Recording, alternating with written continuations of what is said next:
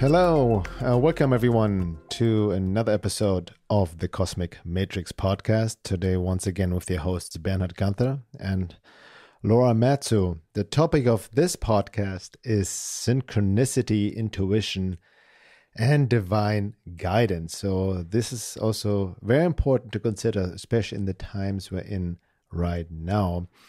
And, basically we dive deep on this topic actually in way more depth and with way more practical exercises and practices around it all in our upcoming group coaching program, Embodied Soul Awakening, which starts November 22nd until February 12th. It's a 12-week program by application only. And we're almost full. So go to my website, veilofreality.com, to check out the course and apply there. Or you can go straight to awakenapply.com and send out your application. So our course is really, again, based on the idea that we really need to embody the work on all levels based on the fourfold approach of holistic self-work, working on the physical, emotional, psychological, and spiritual level all together. The inner work in context of the outer work, meaning also understanding the cosmic forces we're up against, the matrix forces, not only in the 3D level, which most people focus on, but also in the 4D hyperdimensional matrix, the occult matrix, which all esoteric traditions have talked about as well. And also, combining the necessary psychological work with the spiritual work. So not either or, but both together. That's the great work. And that really also ties into, synchronicities, intuition, and divine guidance. Because what we really want to dive into this talk here is that it's sometimes easier said than done to trust our intuition. We can mistake all kinds of impressions and feelings for intuition. So we're going to give you some pointers, a little, summary of what we dive into way more depth than into the course. But I think, let's start first maybe with the idea of synchronicity and where the coin first came from. Yeah, I just want to preface it too, that we have not figured out all the answers to this. I don't think anyone can. But we're just going to share what our experiences of synchronicity, intuition, of divine guidance has been, just so that we can kind of get the conversation rolling. But I just want people to keep open-minded that this is our experience. We don't have all the answers about this. I'm not fully psychic, thank God, personally. So we're just talking about it because during these times, I think a lot of people are looking for that guidance. And they are looking for some sort of signal from the divine, what they need to do, what needs to happen next. So we're going to unpack that because I know a lot of people are kind of at turning points in their lives right now, needing to make a decision, and we just want to talk about this kind of nuanced process of following your intuition, following synchronicities. Because what I see in this age of, I guess, spiritual materialism that we live in, is that this concept has been not only hijacked by both the regular egoic identities of people, but their own spiritual ego. But it's really just misunderstood, is that not every single person has a good relationship with intuition. I think it happens in people in varying degrees. I could even say that there's certain astrological signs that have tendencies to be more psychic, more intuitive, so we're each set up in a different way.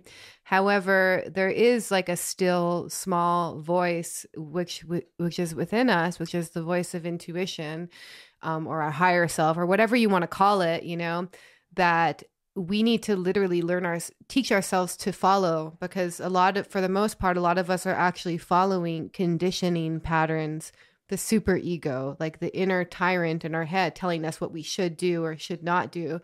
And intuition is almost entirely ignored, if not just ignored, but ridiculed as non-essential information in mainstream education. So first thing we need to actually do, and I see this with a lot of people, is undo programming that we have around intuition, and then also not fall to the other extreme where automatically we're just like, I'm just going to follow my intuition and develop this like almost overconfidence in our intuition, because our intuition can actually often be many other things that's not intuition.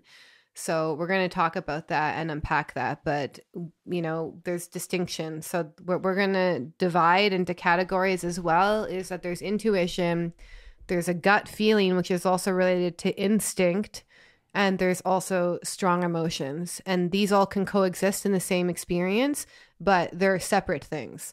Yeah. So excellent introduction. And before we dive in deep into that, I also wanted, you mentioned at the beginning, with the spiritual materialism this day and age, and we know what it means. We've mentioned it before, but can we define again for listeners who are not familiar with the term spiritual materialism? Okay, I'll just have to give my own definition because I don't have one off the bat, but it's basically, you know, not engaging in spiritual practice. Well, I mean, it can have many dimensions of it, first of all. But what I think is spiritual materialism on a basic level is people who are not really engaging with the spiritual path with any amount of depth. They're just more, it's their ego has hijacked the spiritual journey and it's become another identity for them to put on. Right. You know, and they're not really doing the deep, gritty soul work, but it's more like, okay, like now I'm an intuitive energy healer and should check out me on Instagram. And like, you know, I have all these amazing crystals and stuff like that. Like, I mean, it's on overdrive these days. And I think in many ways, you know, we also have to check ourselves because like, you know, there's a lot of us who engage with spirituality because we either think we're going to get something about it or we're going to get a certain type of relationship or we're going to be a certain type of person, you know. Our sincerity is not on track with what the spiritual path is, which is about uniting with the divine for the sake of itself, surrendering to divine will, all of that, right? So a lot of people just do it because they want to become better, happier, manifest their twin flame, manifest riches, whatever. All of that is how spiritual materialism plays out, you know? And we all engage with it, I think, to varying degrees. We just have to check ourselves. Yeah. So it also ties into like mistaking to work on the personality rather than truly wanting to wake up.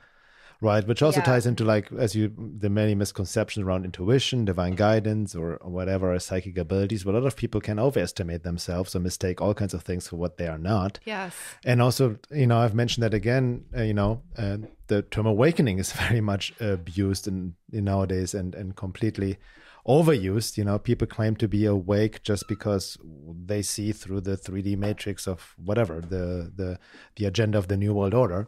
Right, and as mentioned before, that cannot even be in heaven. People say then they've been red pilled and all of that. Yeah, on a very superficial information level. No, but it's not. It's externalized. Exactly, that's what I mean. You cannot even call it having taken the red pill from a deeper esoteric perspective in light of the great work. Right? Yeah, in the true awakening process, which, by the way, I also like. I would never claim to be fully awake in the true meaning of the word. Yeah, no, right? Exactly. So it's a preface, so to speak. Yeah. And just to add on to that, I think the distinction is like waking up to the lies in the world is easy. That's important to individuate, right? But it's about waking up to the lies you tell yourself. Mm-hmm. And that is not easy because we're so used to hiding from ourselves and so used to kind of pushing these lies in the corner or justifying them or rationalizing them, which is the most popular thing. In fact, you could even use intuition and your experience of intuition, which could be intuition and could be mixed in with all sorts of projections, as you can lie to yourself through thinking, oh, I'm just following my intuition. And it's actually just you following your own self-deception. Exactly. So it's so tricky. But let me just start out with I want to just divide the categories of what is not intuition before we start. Yeah, before we get in, but I want to just also add on what you said before, the definition of spiritual materialism, because it is important to point out. It also relates to like almost a Gemini way of just superficially taking in information. No depth. No offense against any Geminis. It's just a... skimming the surface. The skimming the surface type of just collecting information, jumping from one thing to the other, and this ADD kind of, which we see approach even nowadays on TikTok or Twitter or be it Instagram or any social media, where, you know, spiritual insights become just memes. And that's great too. No, I don't want to throw out the baby with the bathwater. You actually, my wife's an excellent meme maker. and they can be very inspirational, but people get stuck on this level and don't dive any deeper. It's basically a consumptive way of engaging with spirituality. Like, what's the next big thing? What's the next cool thing? Who's the next teacher? Who's more advanced? How can I? You know, it's just more and more and more. So it's based on consumption, basically. Okay, so let me just talk about the differences, because it's really important to set the baseline. So, just speaking of intuition, which we're going to dive into first, is that there's intuition, right? And then there's instincts, and that's related to gut feelings. And then there is our strong emotions. So those are three separate things, and they can actually all overlap. So intuition, let me get into that one last, actually. Okay, so strong emotion can be linked to intuition, but for most people, I have actually realized that a lot of people are not really in tune with their emotions to begin with. So in order to actually distinguish whether it's intuition or strong emotion, first we actually have to develop a good relationship with your emotional body and be able to be present and identify what emotions are rising up for you, right? So if it's a strong emotion and then you're having it about a circumstance in your life, it's not to say that there might not be intuitive information there, but it's important to unpack the strong emotion, because a strong emotion is most often related to, you know, past experiences, childhood triggers, you know, trauma, all sorts of shadow material. Like, you know, that needs to be unpacked and analyzed, because intuition has nothing to do with strong emotions. It's more soft and subtle. In fact, I notice that the more calm and present and neutral I am, the more I pick up intuitive information. The more emotional I am, the less likely I am to be very intuitive. So it is really important to divide the two, because I think we talked about this earlier, but there's a term like you shared earlier was like, you know, I just feel intuitively. People say, you know, I feel intuitively. First of all, feeling something intuitively are two separate things. Yeah. And so it's important to unpack those two, because I have had experiences where I had a very strong emotion about something and I swore it was my intuition and I was wrong. And it didn't mean that the whole intuitive feeling was wrong, but it means that my strong emotions were clouding myself to the point where I could no longer see reality clearly. Yeah. I think the key point to understand, also in my experience, and I also learned the hard way, that most people mistake intuition for all kinds of impressions and feelings which are not intuition. Yeah. And in my experience, intuition is not a feeling at all. It transcends any of the five senses, you know, any emotional. So for me, it's already a red flag if people say, I intuitively feel, and people use it, like you mentioned, very loosely, you know, even about information nowadays. Oh, I intuitively feel that this and this is going to happen, or this information is true, you know, as if they can trust it fully. You know, and, you know, again, I'm not taking myself out of the equation. I did the same, right? That ties also, I wanted to not get into it right now, but ties also into the concept of resonating with something or not. You know, this is the saying, which a lot of people say, you know, oh, take what resonates and leave the rest. Yeah. You know, regarding information or teaching, whatnot. And there's truth in that, right? I wrote an article about that, but you know, the question is, what is it resonating with? So, as you mentioned, there's a lot of work to be done to uncover to come to the point of true intuition and true resonance, because people can easily, and again, I can take myself as an example. I used to resonate with lies, mistaking it for truth.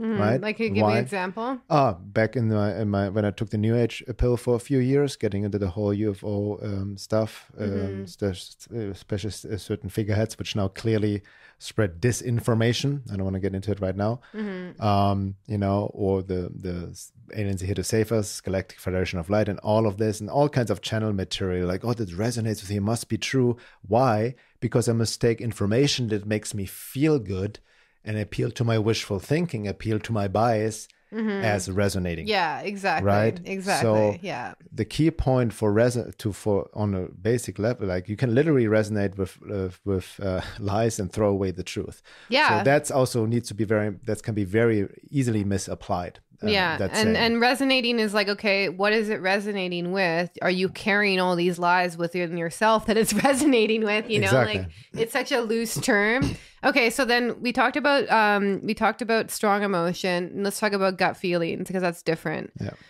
So there's a distinction. So a gut feeling is like danger or not danger. This is the somatic intelligence that we're trying to kind of awaken through somatic work, actually. So we want to be like a jaguar in nature where we'll be able to detect danger in our environment before it comes. That's this instinctual wisdom, right?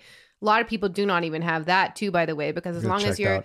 in a freeze state or checked out or disassociated, that instinctual wisdom turns off. So the embodiment piece and healing trauma, understanding your nervous system is huge to understanding instinctual wisdom, because I think instinctual wisdom is a really important intelligence to have right now, especially with all these people moving and freaking out, you know? So instincts and intuition are different. So instincts is like danger or not danger. I'm an animal. Do I sense that I'm safe in this environment or not? You know, like if you're a woman and you're in a club and there's like a guy staring you down, instinct is what tells you, okay, is this guy creepy or not creepy? So that's an important thing to actually have, because it's our instinctual wisdom which will tell us something's off here. And so that protects us. The instinctual wisdom is like our own inner protector. So it's important to have that too. And then intuition, I think, is more, it can give us like a myriad of pieces of information. Like depending on how intuitive you are, you just pick up more information in a situation than the average person. So for example, if you and I are present, we're at a checkout line at a grocery store and the woman is talking about her bad day at work or whatever, you know, you might just hear like one person who's present there. If you and I were both there, I'm just using this example. You might just hear, okay, she's suffering. She's going through a really hard time. You know, I can hear the sadness in her voice. That's one layer of information, right? And then another layer of information, once you become more intuitive, you can literally pick up like she's sad because she's going into relationship problems, and you can get all this information that she didn't even say in that moment. And that's what I feel is intuition. It's extra information and it just becomes more and more, you just pick up more and more information as you become more intuitive over time. But it's important to also reality test those impressions and not just take it on face value. So if you say to that woman, oh, like, is it because of relationship issues, you know, and then she says no, then you know your intuition was wrong, you know. Well, but a lot of people tend to just blindly trust their intuition and then they run off with it. I want to say on that note, when people say, oh, my intuition was wrong, no, your intuition wasn't wrong. It was not your intuition, because intuition never wrong, right? Yeah. So on that note, for me, it's like, it's an instant knowing. And it's not emotional, but when the thought comes in, right, and overthink, then it gets already distorted and diluted. And I think it's never black and white. I can see it in myself. I have a certain intuitive insight right away, boom, about anything really. Mm-hmm. But that it can easily get clouded with my own unconscious projections, triggers, my own unconscious stuff. You know, it can get diluted easily. That's why it's important to test and not just, you know, because it takes, you know, even if you study esoteric traditions and spirituality, especially Sri Aurobindo's yoga, like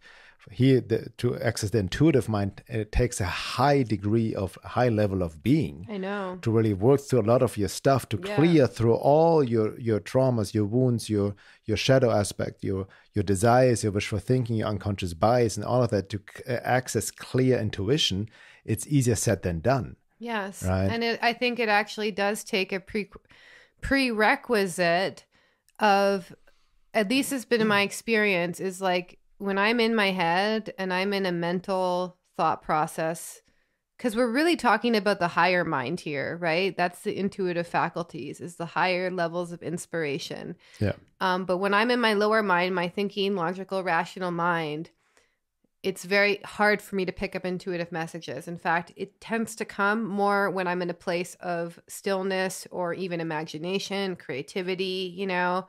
And so that's the thing to understand. So I'm just going to talk about that a little bit. So, you know, basically the conventional education system focuses on the lower mind, intellect, reason, collecting data, And through intentional psycho-spiritual work, we're trying to activate our connection to the higher mind, which basically is connecting to the world of soul and spirit, which connects us to these universal and collective archetypes and themes. And that's what we're trying to read intuitively. At least that's how I understand it, you know?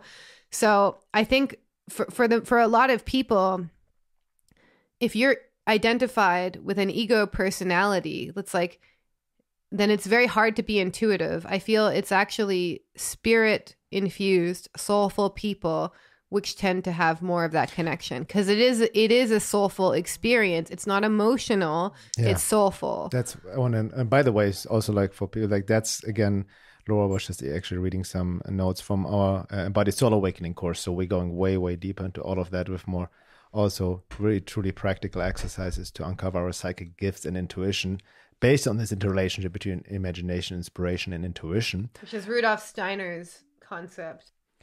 Yeah, so what that reminded me of, also wanted to mention regarding intuition, that it is fully objective in a sense. So it's not clouded by likes or dislikes or any triggers. It's very clear. Yeah. You know what I mean? It's just this detached, objective view, right, of what as it is. Yeah. Right? It reminds me of a quote by the mother, Sri Aurobindo's partner, said, as long as you have any likes or dislikes, you cannot fully trust your intuition and senses.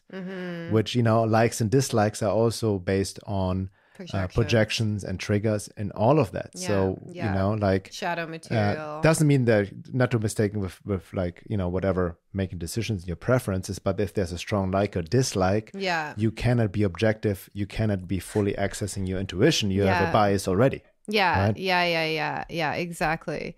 So I'm going to actually share the story about when we met or when we first started talking, because I had a few intuitive signs around then. Okay. So is that okay? Absolutely. Okay. So yeah, because this is a really good example about how you can get intuitive information and it can also be clouded with your projections. So when we first, or before we even started talking, so for people who are new or haven't heard this story before, we actually met on Facebook. And I was Googling sex demons, actually. And I found your website because I actually had a succubus. This is a crazy meeting story, but I had a succubus who was actually an aspect of my own disowned past who was haunting my dreams, and it was terrifying. So I was Googling like sex demons, and then I found your website.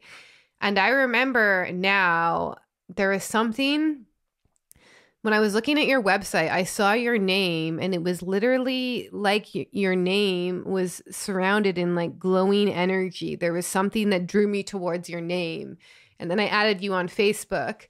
And then intuitively, I did have this knowing, like it was just like, okay, like it took you a while to actually accept my friend request, but I knew once you accepted my friend request that eventually you would message me. I just intuitively knew it, right?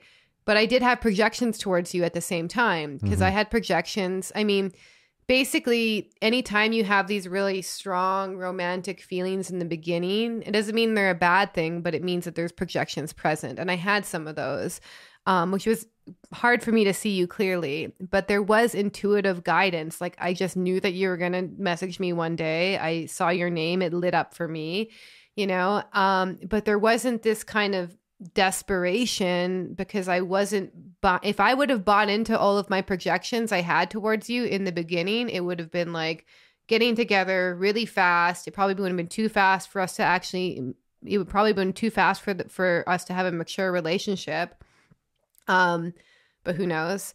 So basically what I'm trying to say is that I had projections, and I also had an intuitive feeling that you and I had an important relationship. So it's intermixed. But since my projections were so strong, I was wise enough in that moment, because I've had a lot of history of following romantic projections and having it not turn out okay. I was able to step back and not enter into the relationship right away until I could really just reality test it, like just talk to you, get to know you, develop a friendship, Yeah. And I think that's really key, because I think a lot of people actually enter into relationships and they're like, oh, I just intuitively feel drawn to this person. And they may not even understand the nature of their own projections and how their own unhealed childhood dynamics tend to fuel those projections. So I think it's really important to actually get wise before you even get into intuition on the nature of perception, of projection, of shadow material. And then it goes even deeper than that. But that's just the basics. Yeah. Because in that moment, if I would have just engaged, like, so I had the intuitive feeling and I had the projections, but if I would have engaged with my projections towards you and entered into the relationship from the projection point of view, it could have actually damaged the relationship because I wasn't getting to know you as a person and I wasn't able to see you and get to know you for who you truly were. Yeah.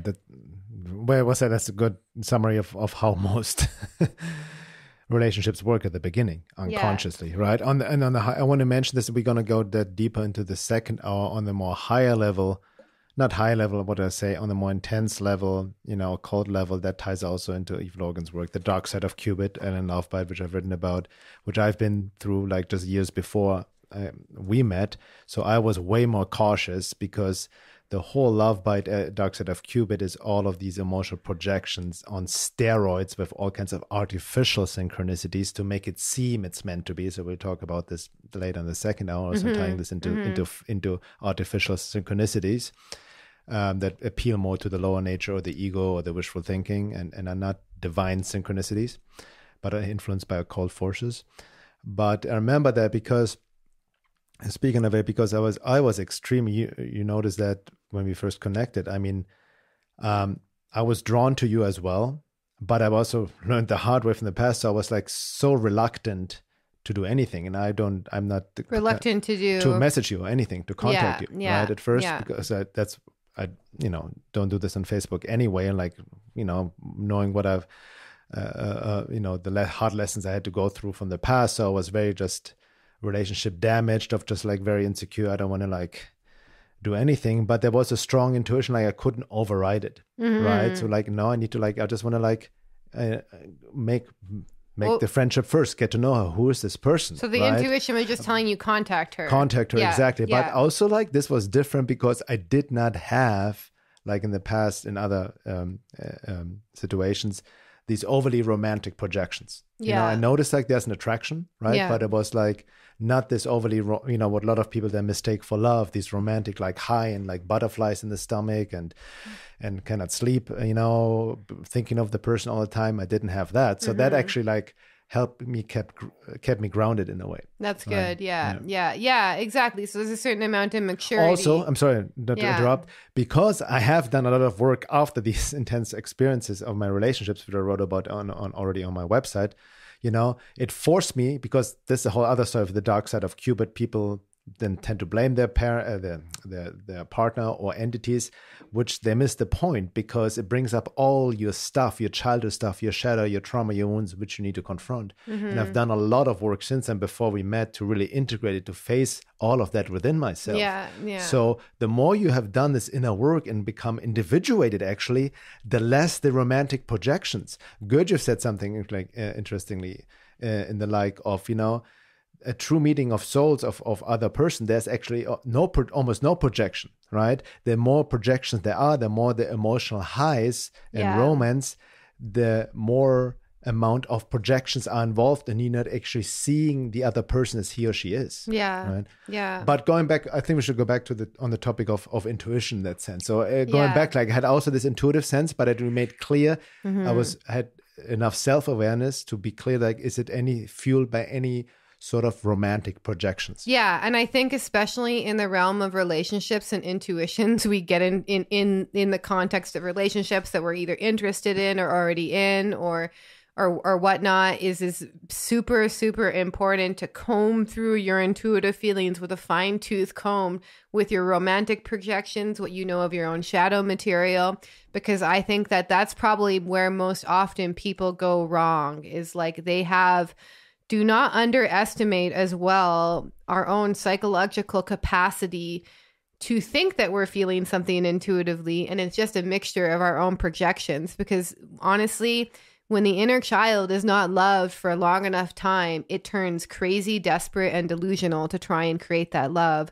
And that's what I think happens to people, is like they have this intuitive feeling or feel drawn to someone, you know? So what part of you is being drawn to them, and is it coming from a place of intuition? Because I think you and I think it was a smart move that we did, because we did intuitively feel drawn to each other, but we took a step back. And even myself, because I went to India for 3 months after we first started talking, is I actually had to observe my own projections towards you, who I had not even met you yet either. So I knew they were projections, kind of play out before my eyes, and I observed them. And the way that it happened was I was trying to make you into a bunch of different men in my past. And that's how you know the projections are there. Because I used to meet people and I'd be like, oh, they remind me of like this person from my past. Guaranteed, when you say that kind of stuff, there's projections taking place. So basically, you know, what we're trying to say is it really is important to understand the nature of perception and projection and how we overlay that onto reality in order to understand intuition. Yeah. Because that is a very strong driving force. And so basically the first step of accessing this higher realm, you know, is first getting in touch with the subtle energies of life. You know, people say things, and yet on the undertone, there's an energetic wave that accompanies our speech and our being. So you want to start picking up on that subtext. And in order to do that, you actually have to be able to focus and be present. Another prerequisite for intuition is like be present in the moment. And be in your body. Yeah, be present in the moment and be in your body, you know? Yeah, not in your head. So basically, we start to experience this intuitive realm as like inner images and archetypes, you know? So they're just stuff that's beyond the five senses. So I can be around someone and I can be like, wow, he has a very like king kind of archetype to him. We start to sense these like hidden archetypes that are actually the spiritual dimensions of things.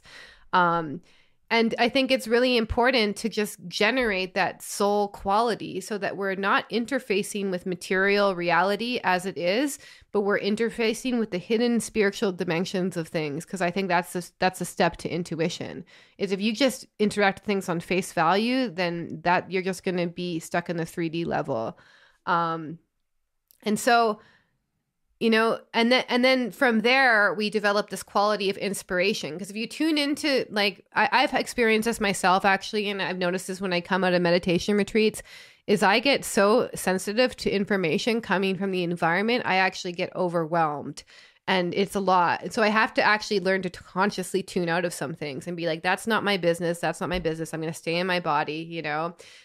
Because what happens is there begins to be this ability to tune into the important streams of information. So that's when inspiration comes in. So you can tune into these certain threads of consciousness, which are important information for you to have, you know, because the imaginative realms are the creative realms. It can be quite chaotic. So if you were to just tune in to all the information in the atmosphere happening on a spiritual level, you would actually probably just become overwhelmed, you know? And that's a lot of people actually who say that they're empaths and they pick up too much information, which is debatable. But I think that's basically what they're pointing at, is that they pick up more information than they can actually process. Yeah. So we need to learn how to have that discernment and be like, okay, this is a wave of information that I want to follow. And then from there, then that leads to intuition. So intuition is when we directly can perceive the spiritual essence of things directly and know it. So it's not like archetypal symbol. It's not like me reading tarot cards. It's just, we just know it. It's the direct knowing of something. And that's the higher mind. And that, again, has to happen in certain stages. And I think a basic prerequisite for this is like the self-work to explore our unconscious biases, conditioning, understanding thought patterns, and having a good relationship with our mind is the prerequisite. Because if your mind is like just insane, which is most of our minds, let's be honest, then how are you going to pick up the intuitive streams of information when your mind is just talking all the time? So I think it's really important we actually have some sort of stability and maturity in using the mind as a starting point. Yeah, exactly what I said. And that's we go way deeper into all of that in our course, Embodied Soul Awakening, starting in November, again, the 6th installment. To find out more about it, go to my website, veilofreality.com, or you can apply to awakenapply.com. But on that note, I want to really shift now the topic of intuition, divine guidance to the times we're in right now, and on the practical level. Because what has happened, I've done a lot of discovery calls with people who are interested in the course, right? So we meet people on the Zoom. And I've talked with many, many people from literally all across the world, from Canada, US, Australia, Europe, Bali, Costa Rica, South America, all across the world. And everybody's kind of like asking what to do right now, you know what I mean? And a lot of people I see are very desperate to move somewhere else, especially people be it in Canada or even the US, even Europe or Australia and whatnot. They want to find a different location, and people ask, what should I do? I know you guys moved and all of this. And this is here, like, it's about making decisions, and decisions also ties into intuition or higher guidance. Mm-hmm, right? Mm-hmm. But what I've noticed as well, and a lot of people are in desperation and fear. So they feed this doom and gloom fear frequency, you know what I mean? So in my personal experience, it's not the best decision to make, best time to make a decision out of desperation or in this fear out of body, kind of like just mechanically reacting externally, right? There needs to be practical considerations. We talked about this before, even like, yes, Laura and I, we we escaped Los Angeles basically last year and moved here to Arizona. But it was, in our case, it was building up because we already did like LA for a while. We wanted to move, and then in that moment, I remember you really felt the need to get out. There was very much an instinctual reaction. That was instinctual, right? Yeah. Yes, definitely. And then you tested though. Then we took our time. And what I've noticed also, what I also say, people like, it's not too much like desperately getting out of one area and somewhere else, but also look forward to be somewhere. I've always liked Sedona here. I wanted to be here, visited many times, so we were looking forward to come here. What I see now is a lot of people, even are interesting, or maybe ironically, with quite a few people applying to our course who are already like in areas where other people would like to move to, be it Bali or Costa Rica or Mexico, but the grass is not necessarily green on the other side. A lot of people dealing with other issues over there. All of a sudden things are way more pricier than they thought it is, and resources. Yeah. And also the nostalgia of growing your own food. You become your own farmer, which is like, it's a whole other, a lot of work.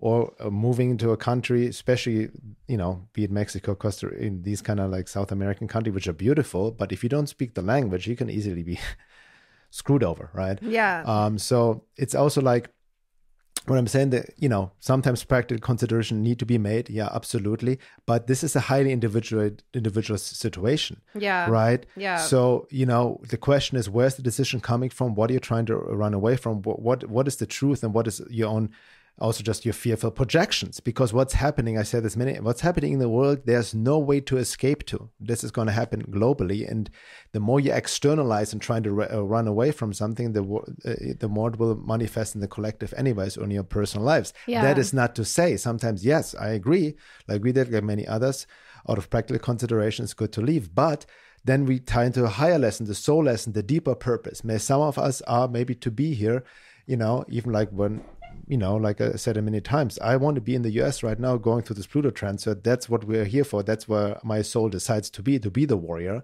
I'm not interested to escape somewhere to a beach and whatnot. Even my ego would like that. So that also comes down to where's the, decision coming from our ego personality or personalities. We're so many from our it can be easily a trauma response in this day and age, wishful thinking and all of that, or a deeper soul calling, right? So intuition, it's all about making decisions, right? And people are afraid to make the wrong decision, but there's no such thing as wrong decisions. There's only lessons, so this is very important to understand nowadays, like, that's why I'm saying this inner work, what we just share about, is the most crucial, not just because it connects you to who you truly are, and your inner, the guidance can only come from within. The more you're externally focused, the more you're like a leaf in the wind, right? So this is very critical in this day and age. So we do the inner work so we can connect to our intuition. So on that note, do you mind? And then we can talk more, but do you mind reading the quote? It's an excellent quote by Carolyn Miss about intuition and making decisions. Yes. Okay. How we feel about ourselves, whether we respect ourselves, determines the quality of our life, our capacity to succeed in work, relationships, healing, and intuitive skills.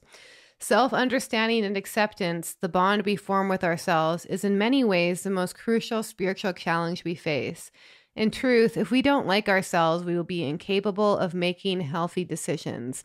Instead, we will direct all of our personal power for decision-making into the hands of someone else, someone we want to impress, or someone before whom we think we must weaken ourselves to gain physical security. People who have low self-esteem attract relationships and occupational situations that reflect and reinforce this weakness. The stronger our spirits become, the less authority linear time can exercise in our lives.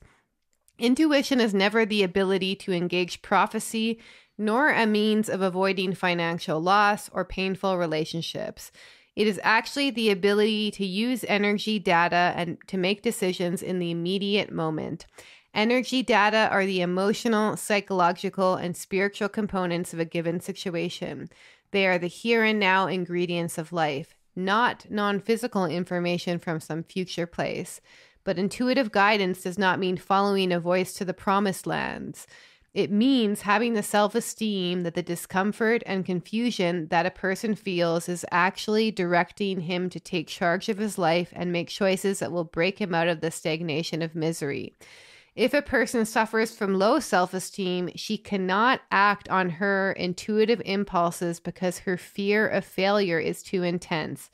Intuition, like all meditative disciplines, can be enormously effective if and only if one has the courage and personal power to follow through on the guidance it provides.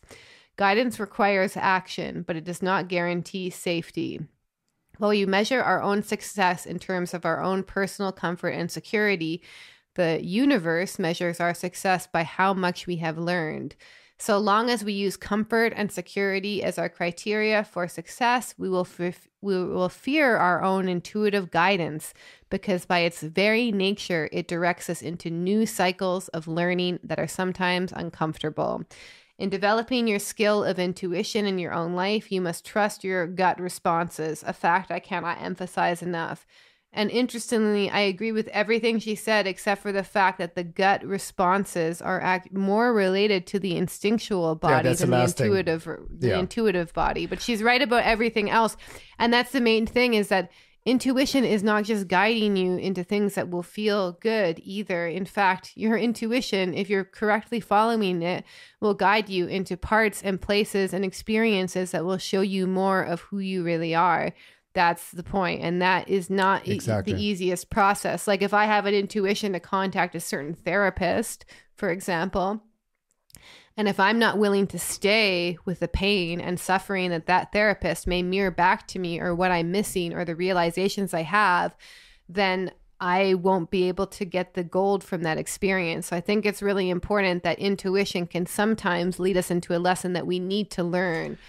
Exactly. And again, sorry, one more thing to add on to that. And again, and this is something we talk about a lot in the course, is the soul, your soul capacity and your ability to connect to at least your own emotions and your own body needs to be strong enough that you can hold the ego as it loses its shit, so to speak, throughout the experience. I'm not swearing because someone complained about us swearing before. Jesus. But that's what I mean, is like the ego will tend to put up a temper tantrum when we go through these soul-guided experiences. The ego loses its shit, even if it's the best thing in the world for us.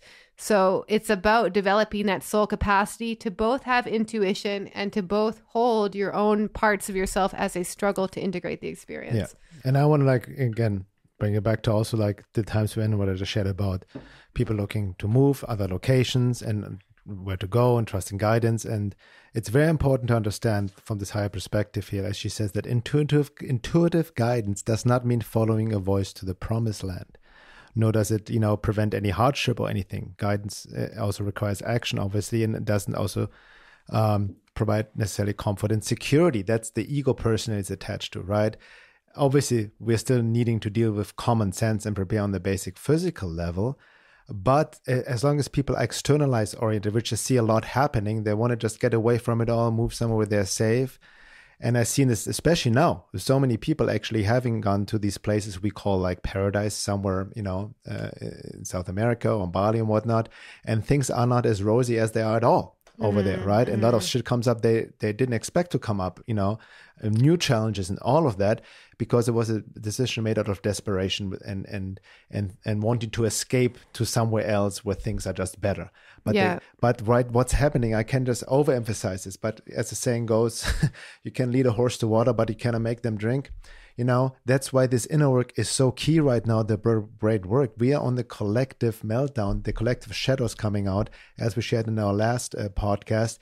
And as long as we avoid the individuation process and do the inner work, we just experience it constantly as fate externally, as we're caught in the time loop, so to speak, in the frequency prison, which these occult forces take advantage of because they kind of keep us externalized. Yeah. And again, it's not black and white. Sometimes physical preparation, if it's your intuitive guidance or whatever, or God tells you to move somewhere or go somewhere, go follow it, right? But also check yourself where it's truly coming from and align it also like with just basic practicality, Yeah, exactly. That's what it comes down to. In this case, actually, when it comes to like moving your whole life to a different place, yes, follow your intuition, but get the regular, logical, rational, organizing mind involved. And is it to intuition, like we've just talked, I'm sorry to interrupt that, we talked about this the first half hour. Is it intuition to begin with? Yeah, exactly. I think personally, we may have different views about this, but my feeling about this is that what actually drove me to say, hey, it's time for us to start looking for houses in other places was more instinct. I just did not feel safe in a city where these crazy riots were going on, because that was the point when we were like, okay, we got to get out of here. So I think there is also, it is really important to just recover the instincts before you even go into the intuitive realms, meaning get back into your body, understand the language of your nervous system, understand when you're in fear, when you're disassociated, when you're just activated, when you're calm. This subtle language of the body is like the first step to entering your own human experience. This is where intuition can arise. So I think for many people, it is really easy, especially in our culture, to disassociate, to get it, to literally live in fear and stress our whole life, or a state of disassociation. Yeah. So if you want to make a decision, the first thing to do is to get back into relationship with your own body, understand when you are in a, disassociated or extreme fear state, understand when you are activated, and then understand how that affects your decision making. Because a lot of people, from what when you're sharing, the people in this, that we've been talking to, and we see it everywhere, is like they're acting out of fear. And it doesn't mean that you can just eliminate fear and it's not going to be present, but just at least be able to gain some distance and be like, wow, I'm really afraid. Okay, but what is really going on? Is there immediate danger? Is there, just walk yourself through it on a practical perspective. Like, you have to kind of reality test these situations. And honestly, in times like, so you're going to say. No, it reminds me just real quick, we went to, sorry, I'm laughing, but it reminded me, remember we went to the Grand Canyon, and I hanging out there, and there was this long hike, like a day-long hike, in like a few days into the canyon with camping, and there was a warning sign at the right before the entrance of the hike down into the canyon. It says, "Do you have a realistic plan?" Because again, see, people get stuck in there, right? They get stuck in like their inspiration, and like, wow, I really want to go into the Grand Canyon. Exactly. So this reality factor, you don't want to overdo it to the point where you're like, oh, intuition is not real and doesn't exist, and I can't pick up anything outside of my five senses. You don't want to like overdo the reality factor, but you still want to be able to look at your life clearly. Like, if I were in a place right now where restaurants were starting to close down, or not close down, but we're starting to ask for the vax passport because I'm not willing to get it, I would just logically see that my quality of life is about to get hit down a notch if I can't go into any restaurants. And not only that, that's a sign that it could get worse. So, there's a lot of practical ways. Like, I wouldn't even suggest, generally speaking, people who want to move, listen to their intuition. I would think they should more listen to just reality, because intuition can lead you into all sorts of places. And if you're stuck in a state of fear, panic, not that's a bad thing. But I would say that the intuition is probably the least of your worries. Yeah, but then I think it's even harder than in these times for reasons we mentioned before, to truly tune into true intuition. I would definitely recommend if you can identify intuition. But intuition is also, there's a deeper guidance, but the key point, deeper intuition also connects you to your soul purpose, to your soul lessons, yes, which but will interfere what your ego actually wants. Yes. So that's what people misconstrue or confuse. Actually, a lot of people make decisions based on what the ego personality wants, as opposed to what actually the soul truly needs, want, and experience, yes, so to speak, right? Hence, what works for one may not work for another. That's why I'm very critical of people just saying like, everybody get out of Australia, out of Canada, and everybody move here and there. I would never tell anybody what they should do. Who am I to know what their deeper soul lessons are on all levels, where they need to be? Right. That's as I'm still like figuring out my own way and in deeper intuition and soul guidance. Yeah. Right? That being said, it is completely normal when you have a totalitarian government clamping down for people to relocate. It Absolutely. happens across history. Yeah. The reason, like, we don't understand, when these big events happen, they kind of separate people across the globe, basically. Like my family, for example, after World War II, they went to internment camps in BC, and then they got pushed away to Ontario. So there's a mass amount of displacement happening, which is actually real. But, you know, you still have to engage the practical considerations. Is like, can you afford to?